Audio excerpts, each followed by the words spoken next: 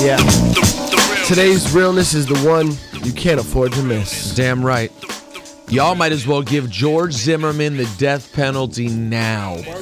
Put him in the chair, man. I'm sorry. I know it sounds... Okay, wow. Okay. I know it sounds crazy, but when I heard this last night on Fox News of all places... I feel that it was all God's plan, and for me to second guess it or judge it... Is there anything you might do differently in retrospect now that time has passed a little bit? No, sir. That's crazy.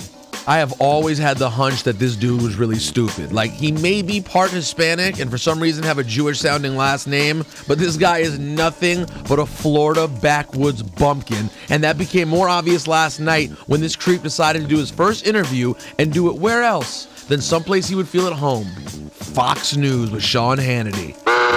Then to mention God and somehow say the death of a 17-year-old boy could be part of God's plan is beyond offensive. It is clear, outright hatred and racism. Thank you, George Zimmerman. You make it easy for us to hate you. You feel absolutely no remorse, and you want to talk about God's plan? Listen, you can find out all you need to know about God's plan when you see him, which unfortunately for you is going to happen much sooner than you would like if you continue to sound like this.